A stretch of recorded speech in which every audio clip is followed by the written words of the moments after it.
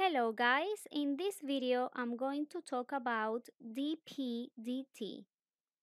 This was a highly requested video, so I hope you can find all this information useful. Let's start with the definition. What is DPDT?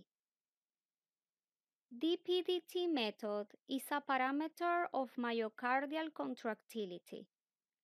With this parameter, we can assess the contractility of the left ventricle using echocardiography. This parameter describes the rate of pressure rise in the left ventricle during systole.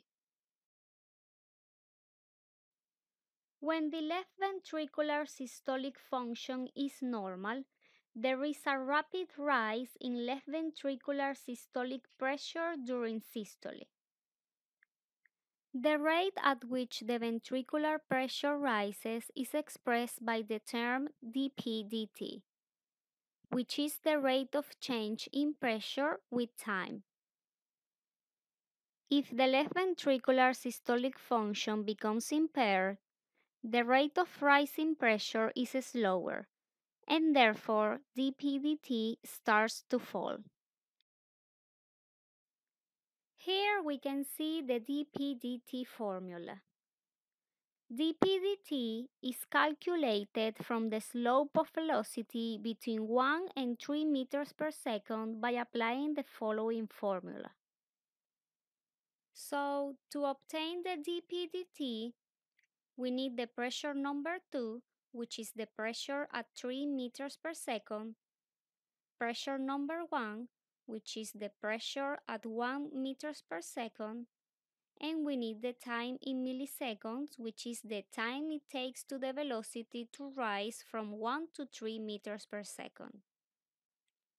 Because pressure number 2 is always going to be 36 and pressure number 1 is always going to be 4, we can use this simplified formula, 32 divided by the time. With this simplified formula, it's very easy to obtain the dPdt. We only have to measure the slope between 1 and 3 meters per second. And then divide 32 by the time it takes for the velocity to rise from 1 to 3 meters per second. So here I'm going to show you step by step how to measure the dPdt on your echocardiogram.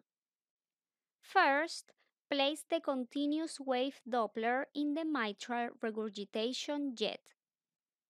The apical four-chamber view is the best view to do this. It's highly recommended to set the sweep speed as high as possible to spread out the trace.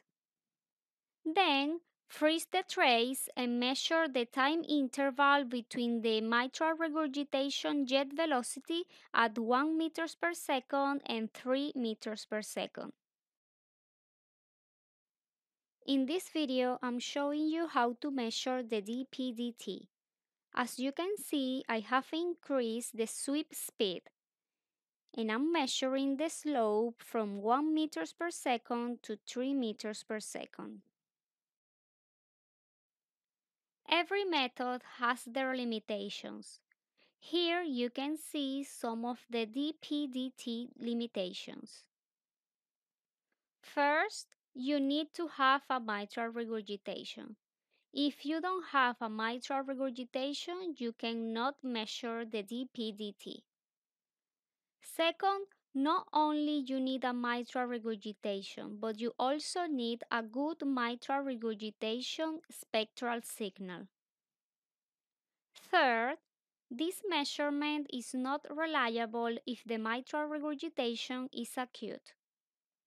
And fourth, this measurement is also not reliable if there is significantly increased afterload, like in aortic stenosis or systemic hypertension.